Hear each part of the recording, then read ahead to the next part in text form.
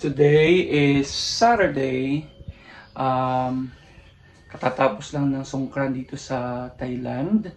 Okay, Songkran Festival is Thai New Year dito sa Thailand. Tapos, yung mahal na araw, okay, kahapon din, hindi kami nakalabas masyado dahil ka-o-opera ng mama ko. Tapos, nagka-COVID din. So, nag-stay kami dito sa bahay. Quarantine kami for 10 days. Yeah, say good morning, baby. That's not your mom. That's your wife. Okay. Tapos, ngayon, we decided para mag-swimming. Kaya, Dad, magluluto ako ng caldereta. We're gonna do this pot. Okay? So, Daddy will cook caldereta. Okay? Bye-bye. Alright? Samahan niyo po ako. Just kiss me. Hey! No! Okay, simulan na natin ang pagluluto ng caldereta. So, this is my personal recipe. Okay? Maaaring pacham recipe. Okay? Kasi alam mo, parang tayo-tayo lang din naman yung kakain. Kasi mag-swimming kami later. Ang anak ko naman ay gusto lagi nasa camera. Una, lalagyan natin ng oil. And para what? And then mag-isa. What? And then what? Okay, mag-isa. And then what? we're going to put a little butter. Where's butter? Okay, para medyo malinamnam yung Why do you need to put butter for?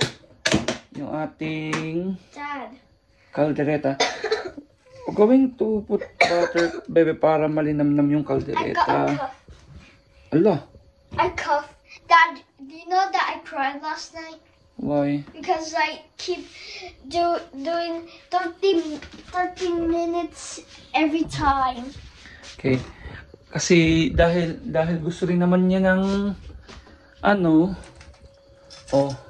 you steer. Steer why? Wait. It's not. This one. I forgot. What did you plug the wrong one? Okay, sorry. So, gusto niya lang siya magluto. So, pabayagan natin magluto siya. I don't know how to. Via. So, yan, baby. Is that? Why do we need to mix with oil? Eh, para it will burn kasi baby, pag only butter. Oh my God! Okay. The bubbles. It's okay. Next ay lagay na natin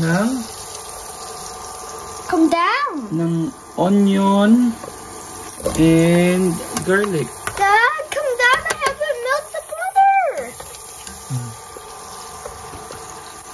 I can just smash it too. Mix it good, I stir it. Oh, like this? Yeah. Iisa lang natin yung yung ating bawang. I want to help.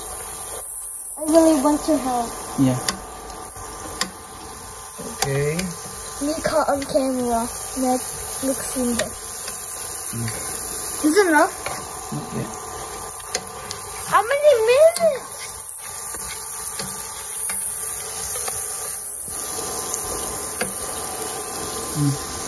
You just cook, baby.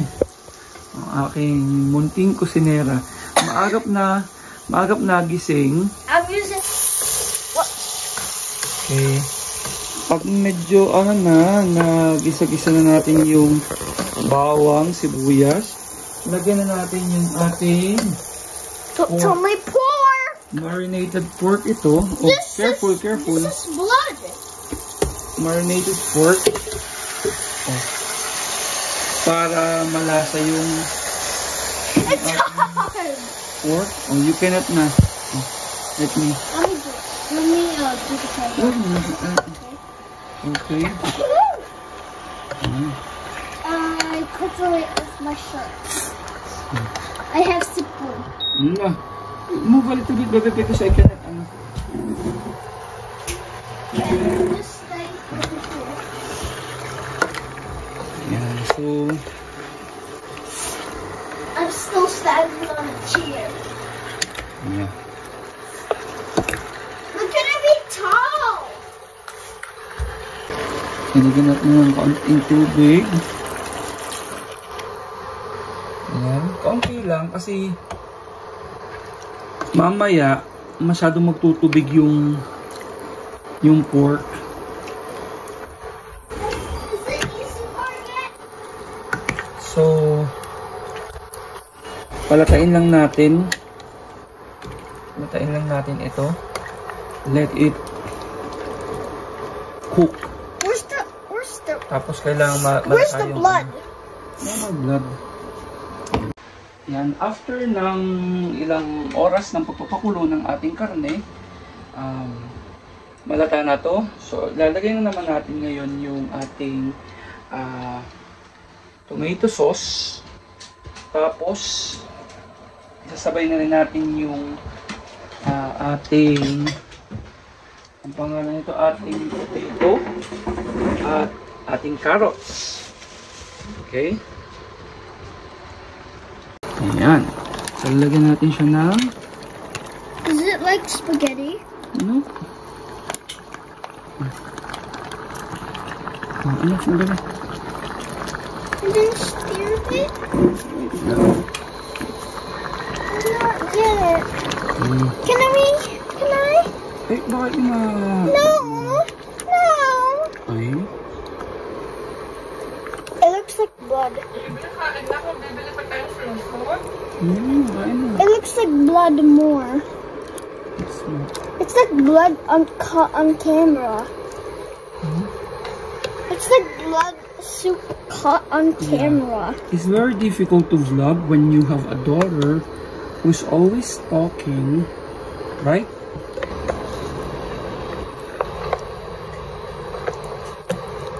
Yan, so... Lagay na natin ngayon yung ating carrots at saka ating tomato.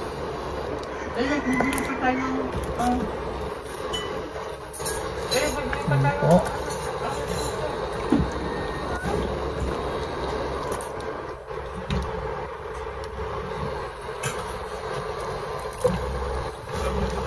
Huh?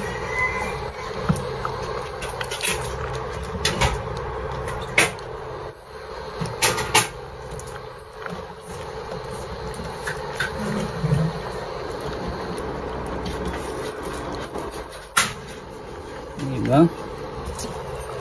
Ayan. Tapos, atin lang din munang lutuin ang ating tomato at ang ating carrots.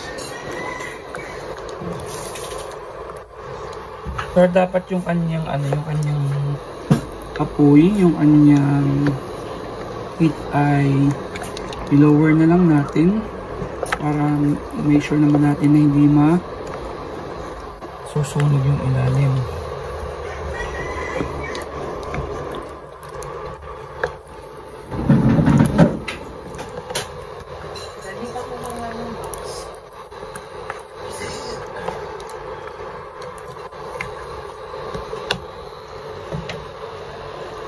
Takpan ulit po natin. Haluin lang po natin.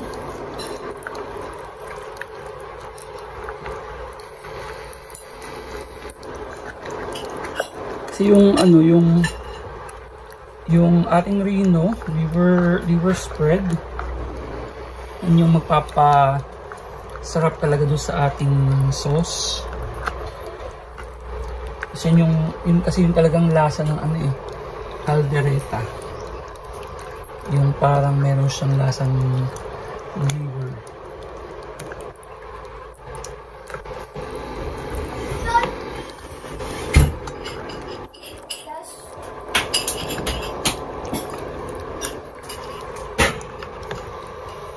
I'm cooking them. Wait lang. I don't remember. Oh, it's like that. Okay.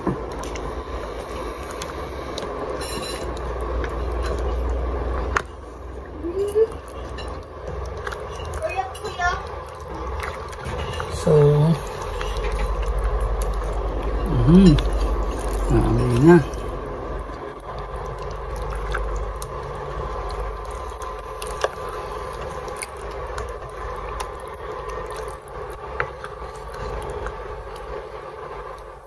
Tingnan lang natin yung lasa. Pwede po kayong mag-add ng ng salt and pepper to taste.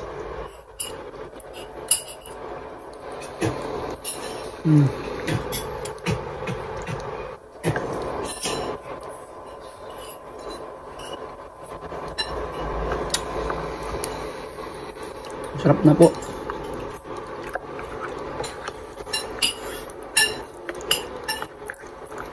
Atin lang pa lambutin pa yung ating patatas.